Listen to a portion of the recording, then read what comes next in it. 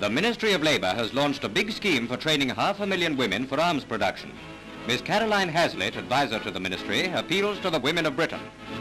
500,000 extra women will be needed in industry by the summer of next year. The Ministry of Labour has now arranged for them to be trained in engineering works and technical colleges throughout the country. These women will be needed in addition to the men. Many of us have for a long time been looking forward to this announcement, and now is the opportunity for every woman in every walk of life to enlist in the industrial army. Just call at your local employment exchange. Don't be discouraged if there is no training centre in your town. The government has arranged to pay your travelling fare and to give you a lodging allowance if you have to go away from home.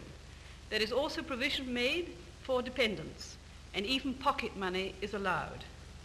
I am quite certain that women will want to respond to this great call to help to bring victory nearer.